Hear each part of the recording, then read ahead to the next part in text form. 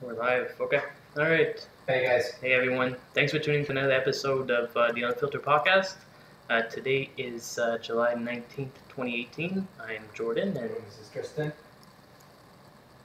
What's the matter? I don't know. I sound like dull. No. I don't know what I just froze here. What's happening, everyone? So we made it to episode 7. Episode 7.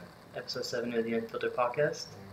Where we don't really know where the fuck we're going, but we're just going. Yeah. So what's happening? Today? Yeah. Nothing much, man. What were we talking about before we recorded? Today's been kind of a slow day for me, man. Oh yeah. I was late this morning at work.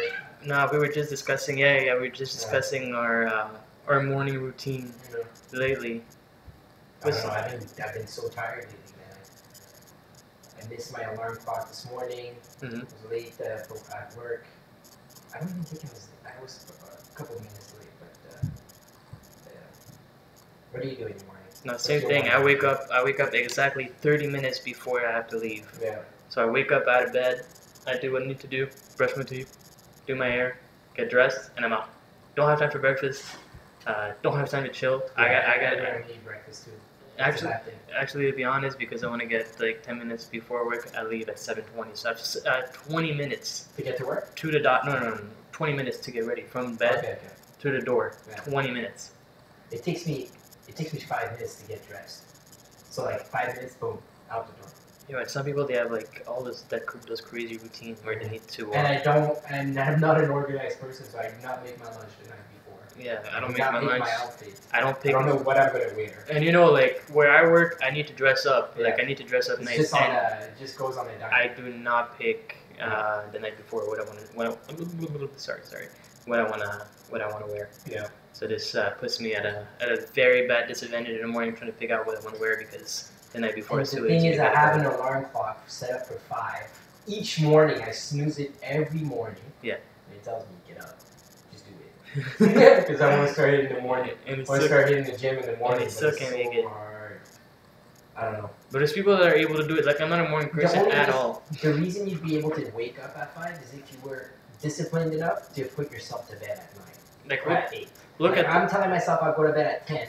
I'm watching a Netflix movie. I'm not in bed till midnight.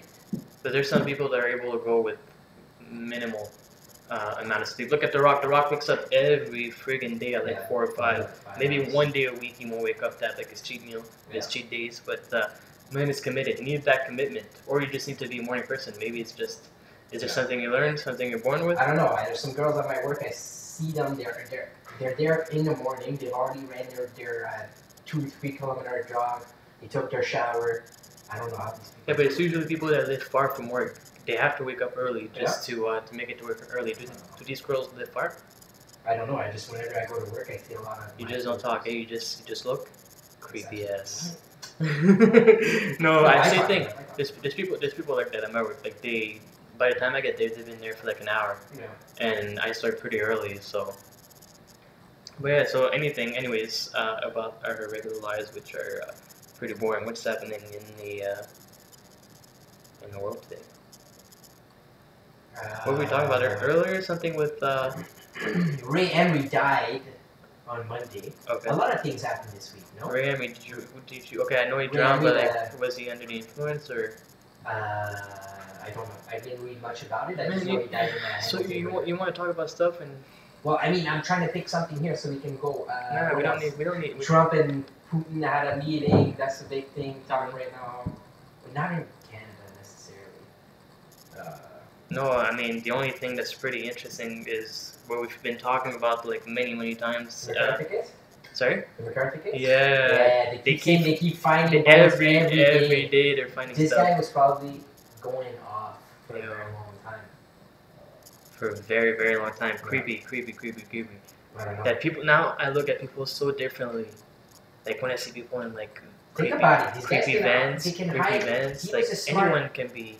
Can be what, a serial killer? Can be serial killer. You have no idea what goes on in people's houses. Yeah. It's like okay, so there's that. I talked to you about that guy that got kidnapped. We were talking about this. Yeah, we were talking about a couple of days or weeks ago, whatever. So this guy in Toronto got kidnapped For what? Very Again? organized. I don't know. They asked for some ransom money. Yeah, they asked. There was a ransom. There was ransom. Anyways, supposedly you got kidnapped by some guys that were very, very like prolific at kidnapping, to say the least. Like they're very organized. They knew what they were doing. It was a setup.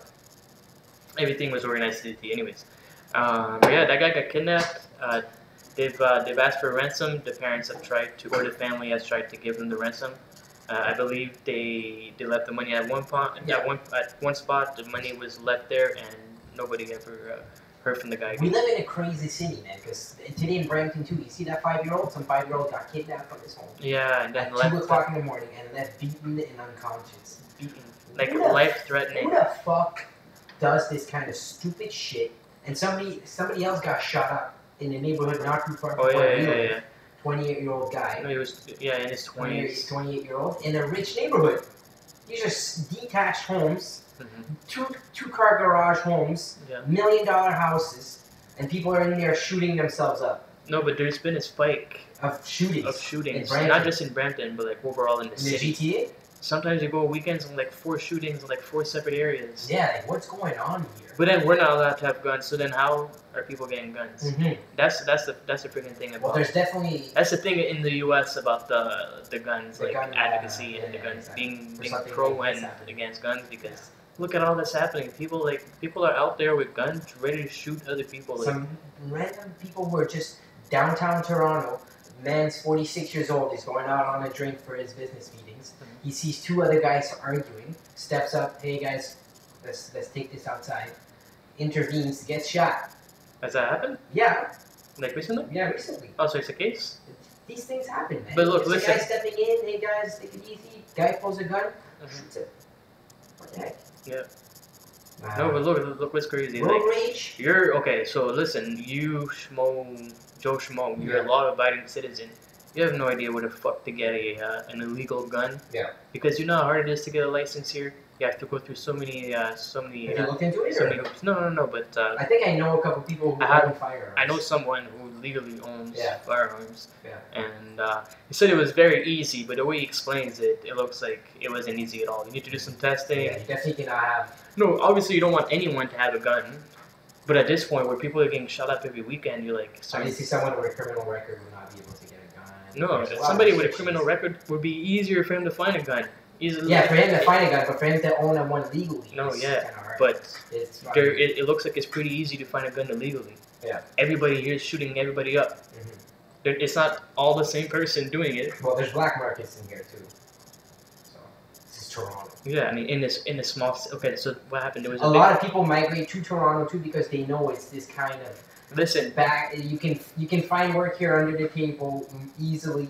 But it's a humongous city. It's a humongous also population. There's a black market here. Listen. Wasn't there like a big bust in Ottawa a couple, I don't know, more than a couple months ago. I think it was something with like the some Hells Angels or something like that. Anyways, there was a big bust, like black market, a lot of guns. Anyways, a lot of guns were recovered. Yeah. It was a big operation. These guys were selling guns on the street illegally.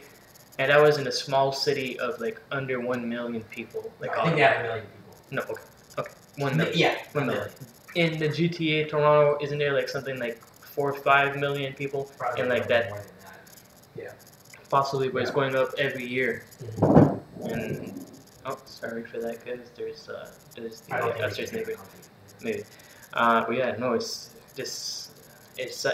not new to Toronto. I'm assuming. Wasn't there like a shooting in a mall like 10 years ago?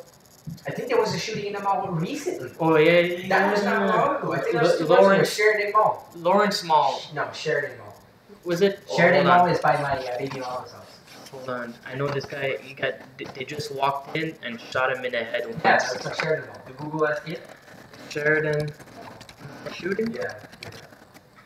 Let's see. Yeah, 2017. Okay, hold on. Sheridan Mall, but I'm talking about Lawrence. They just walked in. Shooting? Okay. Lawrence Mall shooting. Yeah. Who injured him? January 9th. I think that's the one. The guy just walked in. Like, look at this too. A 17-year-old kid got caught on the TTC with a firearm. So a 17-year-old kid, you definitely do not have a permit. So this just brings us back right down to what you're talking about. It's so easy to find a gun in the black market nowadays. Yeah. Like, they take out the serial number of the gun, and they just sell it like that. We're not going to speculate how they keep the guns or they make the guns or whatever they get the guns. I'm sure there's more than one way.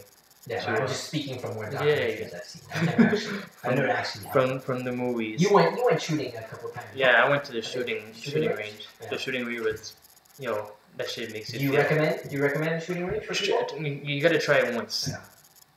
You gotta try it once. Like, this is powerful. Mm-hmm. This I understand the worries. Some people feel like it should be mandatory to at least have some firearm training with the firearms. Like, there's a reason for weapons. Yeah. Let me say that. Like, imagine you're a man and you have your wife and your kid at home, and you're living out in the countryside, and you need a weapon to protect yourself. The police is too far away. They're 45 minutes away. You're in a remote place. Someone could come at any time.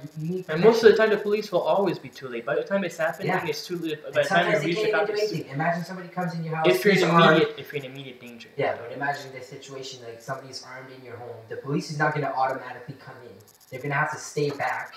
Mm-hmm. Just like those school shootings. The cops didn't even go inside the school for 10, 15, 20 minutes because there's a protocol. But we don't know, the general population is not made aware of this protocol, and we don't speculate about them, and then we're all outraged. Why didn't you guys go in? Because there's protocols. But listen, do you know all the... Okay, let's speak. At work, do you know all the protocols? I have no idea. You don't know all the protocols? And that's the thing that I think about it too all the time. What if some crazy guy at my work has a bad day, brought a gun in the office, start shooting up people? No, but okay, in your position, you're not supposed to know all the protocols. But I mean, in your position at work, there's a protocol for everything. Sure, do you know all the protocols? I just know the protocol about fire and getting out of the building. But these cops, they have to know a lot. First of all, they have to know a lot of laws to do the job on a daily basis. Then you need to know all the protocols that are going on. School shootings are probably, most of the cops are never gonna go through one. So to know the protocols on what to do in a school shooting, it's a difficult job. Yeah, it's serious. But that's why I say it's not a job for everyone. They make it so easy to join the police force. Mm-hmm. It's not for everyone. Those tests are not hard. Dummies could pass them. Cops is not my I'm just not gonna go there. No, I mean, I respect some of them, but some of them, you see all this nonsense that happens to. There's good and bad in everything. There's good and bad in everything. Yeah, those scary, but I don't know. Maybe it's the what's it called? The glorification. The glorification of guns also is probably a big reason. But once upon a time, you were able to carry a gun, no permit, nothing. Everybody carried one. Do you think we'll ever go back to these days? I'm not saying John Wayne days, but in the U.S. cowboy days. In the U.S., they'll never get rid of their guns. Impossible. But I mean, not anytime soon. Do you think there's ever going to be a world where we're all going to be allowed to carry guns? No, I feel like there'll be a time where we won't need guns. No? We're moving in that direction. It's going to take maybe not my... What do you mean not your... People are going to be... We're not going to be... I feel like there's always going to be... We're going to... I don't know, it's probably too wild to say, but a more peaceful time. I feel like this is where we're going. Not this generation, okay, we mention Joe Rogan often, but he says, we're in our adolescence. Mm-hmm. The thing with the internet, making us closer, making us more unified as one. Connected? Yeah, today, it'll bring us back to this. Some guy today got fired from his job because he was protesting with Donald Trump's. Have you seen this? He says, fuck you, and then says the F word. Oh, so he was protesting. And then he got fired from his firefighter wrestling scholarship.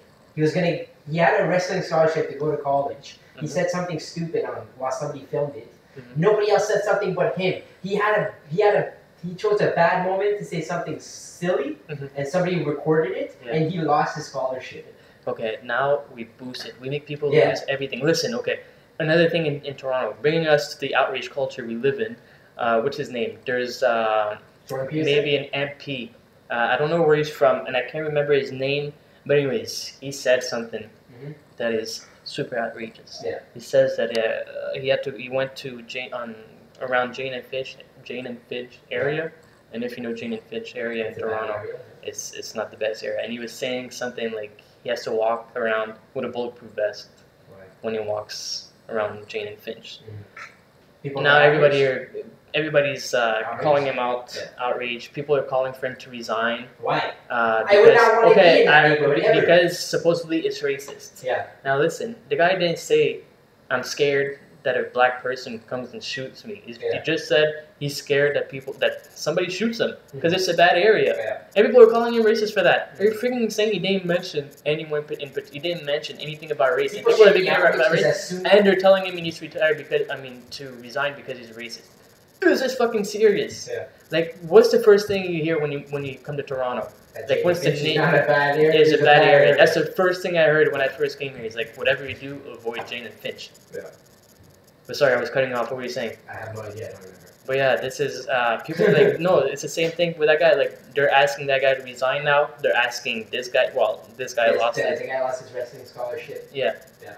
For protesting with Donald Trump, either for or against. I don't necessarily remember, but I just know nowadays you'll lose your job. That lady who got mad at that girl for selling water. For what? That lady got mad at that. People are just that lawyer who was having a racist moment. Oh, this guy. This guy did. I mean, this is some guys deserve it. These people are that crazy. They're mad like that. They're gonna get called out. We have a camera on us. Like everybody has a camera in their pocket, ready to put you on the spot. When you see somebody putting a camera in your face, you'll end up on Tosh.0. You will go viral. If you're saying some racist shit, if you're going overboard, if fucking with a young person, that person will put it on Twitter, on Instagram. That shit will go viral. Papa John's got fired, guys. Like, come on. The guy from Netflix got fired too. Who? For saying the N-word. And Papa John got the same treatment, man. Yeah. You know that? They're all getting fired. Now people are not messing around. Social justice warriors are out there, man. No, but some people deserve to lose their job. Like, Harvey Weinstein, that motherfucker deserves to lose his fucking job. He's probably gonna be in life in prison, man. He's a dirtbag. Yeah, they're all catching him. But now nothing is staying hidden.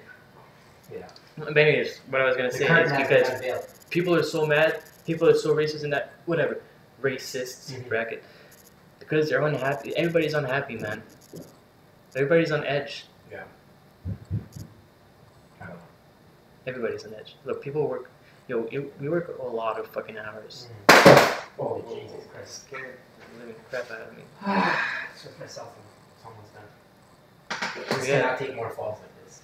Sorry? It cannot take more falls like this. Yeah, but these iPhones are made cheap, bro. It falls on it. Anything softer than a marshmallow and it's broken. But anyways, going back to the Toronto the gun thing. Yeah. It's because they make everybody like on Instagram.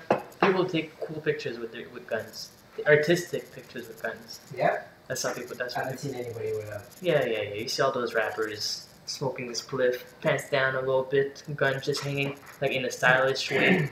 Me personally, I don't like these things. I don't like those guns and shit. Yeah, I don't like it. You should try to shoot a gun though. Maybe one day. I try to shoot it, but it's a bit expensive. Yeah. It's a bit expensive. Well, whatever. It was. You get 10 bullets per gun. 5 guns. It's like $120. And you do that shit in 10 minutes. But you get like a 20-minute session on how to smartly and correctly use your gun. I don't know. I wouldn't mind owning one. Huh? I wouldn't mind owning one. Yeah, for protection. For protection. First and foremost. I would never want to use it, but, like, okay, let's bring it back to the kid. Somebody walks in my house, tries to take my kid. I'll blow your brains out. Like that guy never shot his guts. That guy would beat the kid. We don't know if it's a guy or a girl. Yeah, he was in court today. No, he did. A 20-year-old guy. They arrested him? Yeah, they arrested the guy who did it. He's been charged with attempted murder. What was going to be less than... What was he trying to do? Was he... Attempted murder. Who knows? Yeah, but why? We don't was he a friend of the family? I don't know. But they said there was no break-in entry. Brampton kid? Yeah. 5-year-old? 5-year-old, yeah. Man, we're learning as we go. Men arrested for attempted murder after disappearance. Yeah, just kidnapped the boy, man. What does it say? Like, this is around our house. Where was that? This is around Mom's house. Tracks were 5-year-old in Brampton. Oh, a 20-year-old man after Yeah. 5-year-old went missing Thursday morning from his home. So somebody went in, but where were the parents? They were sleeping. And it was in a Toronto suburb. Yeah. Okay, so what does it say? The man was known, so you see, it's always somebody that's the friend of the family. What would a 20-year-old... And he was friends with who? The mom? Yeah. He was banging the mom? Who? Something, I guess something to do with love and passion. That guy's a piece of shit. So. Why would you want to do that to your little kid? It's depressing, man. I mean, you have a kid. Yeah. I'd have to shoot that guy if he ever tried to do this shit. Oh my God. It's like, how can you not want to do something? Yo, okay. Even if my kid is not dead, I see that guy in court. You gotta, because okay, so you gotta go through a trial. Trial takes so long. I'm gonna get arrested. It's gonna get a long. Okay, first of all, it's gonna be a long trial. Everything is always long. This guy's gonna plead not guilty. He's gonna try to overturn and this and that. Blah, blah, blah. This guy's gonna have to see that family many times. That family's gonna have to see that guy many times. How do you not want to jump over the other side and just grab that guy by the neck, just choke him till life drains out of him? I would pull. Remember those? I would pull law-abiding citizen. Get arrested and Snap. have a. Yeah, that movie is too crazy. Okay. But it's like those. There was a video. There was a video on YouTube. I think you've seen it. Which one? It was two brothers, and they faced the guy that killed their mom. Okay. And when the guy walked out, like coming to his side, they just jumped and beat his ass. But they didn't beat his ass good. But they didn't beat his ass good because he was so protected. But they got good shots at him. You can't not. It's human nature to want to just wreck shit up if someone touches somebody you love. But it's such a weird system too, because they put people to death, you know. And if you think about it too, this way, civilization is such a weird thing because he murdered your mom or whatever. You are like a family of 10 people, right? He murdered. And to think that he's allowed to kill my mom. Yeah, but I mean, like, or like murder someone else, or you murder. No, whatever. Okay. So imagine you kill someone, and then you go to court, and like there's another 1,000 people that see you now. So like, you know, it's like, so your case is so that like you want to murder this guy. I don't know how to explain it. Try to explain it. Like, you would want to beat this guy to death, and then he has to go to court, and then his life now depends on other people who don't feel as personally like emotionally charged. I don't know how to explain it. Try to. Yeah, man, it's just no. Try to explain it. No. I want to dissect that. No, I don't. No. I don't know where I was going with that. Okay, so who is emotionally charged? The killer or the family? The family. I don't know. They're emotionally charged because they want to kill that guy? Because think about it. I'm like whenever I watch like a documentary about somebody who's gonna be put to death. Mm-hmm. But no, okay, listen. Not everybody's put to like that guy. Yeah, that guy will not be put to death. He'll probably no. Okay, maximum prison sentence is like 25 years. That guy has all the chance in the world to reform, as far as you know. He's still a piece of fucking shit. But if he's not put to death, what happens? He killed no. Okay, let's say murdered my kid. Let's say he did kill the kid. Yeah. Now explain your thoughts. What you were saying. Now you killed that kid. He's not going to be put to death. He's just going to go to prison. I don't. But he killed somebody he loved. I don't know where I was going with this. Yeah, let's just leave it like that. No. I was going somewhere that I forgot my train of thoughts. I know that if somebody killed somebody I loved, I would do the time. I would want to do the time. I hope. Justice. I would be willing to do the time. I'm just trying to like draw a parallel that like it's a flawed system. You know what I mean? It gives a chance to everyone. It's not a flawed system. It's supposed to be the most fair system. Everybody gets a chance to I was trying to make it towards right. that direction, but then towards I don't know, man, I got lost in my. Not a lot of people. Okay, there must be a lot of people in jail, but not a lot of people spend their whole life in prison. It's usually not the worst of the worst. Mm-hmm. Yeah, I would never want to spend my fucking life in prison. I think it's. But I would gladly. What do you think is worse? You be put to death, because there's people. There's people who are like. Are you for the death penalty or no? It's too hard. That's what I've been trying to like draw the parallel. No, because how many people do they kill? Do they wrongly kill or wrongly death? Yeah, but I mean like that's what I'm talking about. That's what I was trying to go towards. Is like you want to kill that piece of shit who murdered whoever, and you can't murder him. Like they'll say, like you can't reach to him. Like why is he protecting? Why are you protecting him? Yeah. Like I want to beat the shit out of him. And then they tell you like no, like you're at a higher standard. Like you don't want to turn. Because like, morally, like, you don't want to turn it like him. Morally, it makes sense. Emotionally, like sense. 4 or 5 of my siblings like beat the shit out of that guy. Maybe not kill him. To the brink of death. Bring it to the brink of death. But like, and then there's the court system. Who, Lord forbid, jail sucks, right? But I mean, like, he's in a cuff. He's being protected. You go towards this, then he gets the death penalty or not. If that were to go towards that, and then he gets put to death. I'm pretty sure you'll see him die. You'll never feel that. Do you think they feel like vindicated or like once that person's put to death? That load off your back. I feel like man, like this is. Or you feel avenged? I don't know how to explain it, but like I would feel like so like they put him to death, but like I don't know how to explain it. I don't know. That's why I say the death penalty is too much. I mean, I'm just not for it. I'm for it if we can. I feel like it would be worse to be in prison for life. Listen, if we could know for sure, if we could like know for 100%, like that person did this, depending on the crime, like there are crimes where you deserve to be put to death. You stealing something.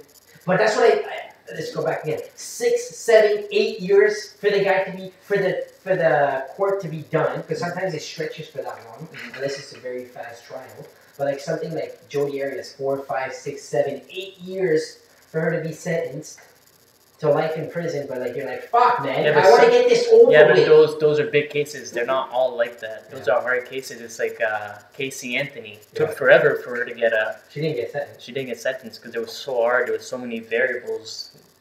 Dolores was so fucked up. Yeah, but she's so fucked up, that one too. I need to watch the documentary. But but for people like that, maybe, or for people in her category, maybe the death penalty is not bad. Because some people it's impossible to what's it called? What's empathy? No. People to because reform. Some people are impossible to reform. Like pedophiles, impossible to reform. Well, it's like. It's something you're born like you have that thing in your head. It's an illness. I don't want it to be categorized as an illness. You're a piece of shit. I want to do shit with kids.